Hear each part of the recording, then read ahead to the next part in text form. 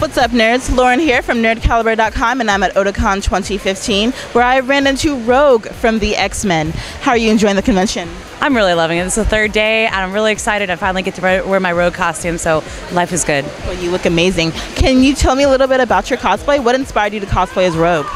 Well, Rogue has always been my favorite X-Men. She's spunky, she's happy, she's got that southern accent, which I don't have, but it's all good. She's just a happy person, even though she can't touch people.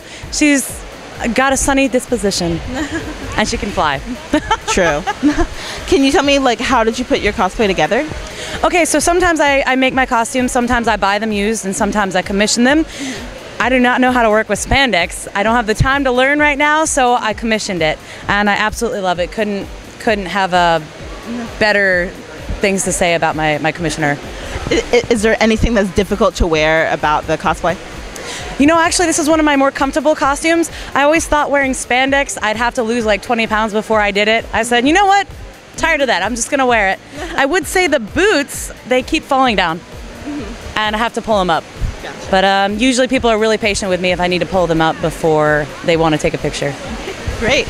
Now, why did you choose to go with this version of Rogue? There have been countless out there, but you chose a really classy version. Well, that's an easy one. 90s Rogue is best Rogue. Like I said, she has a sunny disposition. She's not mopey like in the movies. Oh, I can't touch people. So that's a little negative, but that's how I feel. I like the hair. It's absolutely giant. I have big hair too, so I really enjoyed that. My name is Lauren. This is Rogue. We're here at Otakon 2015 with nerdcaliber.com. We'll see y'all later.